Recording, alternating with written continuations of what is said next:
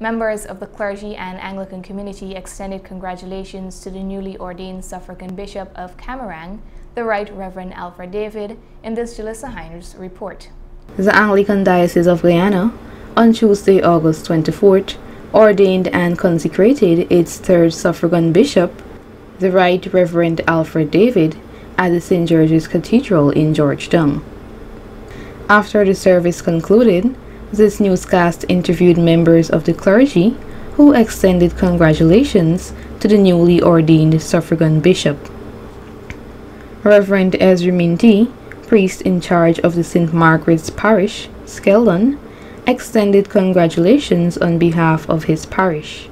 I would like to extend our congratulations to Bishop Alfred David on becoming the third Suffragan Bishop and the first Amerindian Bishop in our diocese.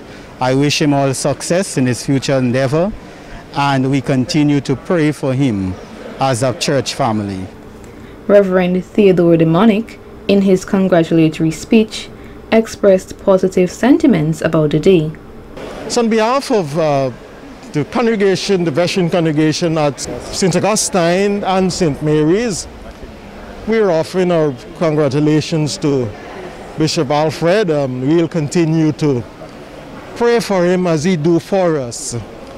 It's a happy day for us, and we're blessed to have another bishop being ordained in our beloved diocese.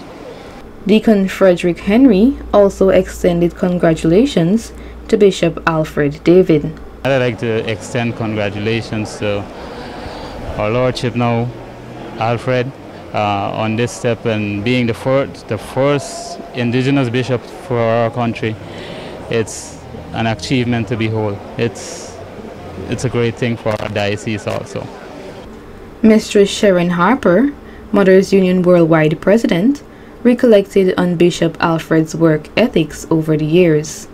This is a very special moment for me. Father Alfred David and I have worked together for years in the Potaro area, where we ministered to the people there, and we started the Mothers Union there together.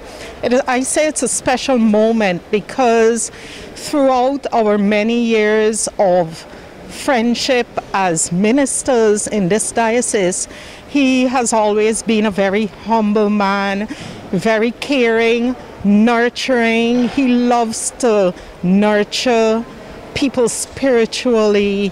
He is a man of the people. Whenever I think of Father Alfred David, I just think of someone who takes off his sandals and walks bare feet, doing the work of God just like Jesus did.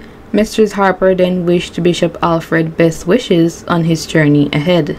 I extend heartfelt congratulations to him, and he and his family will be in my prayers as they embark on this new journey in Christ.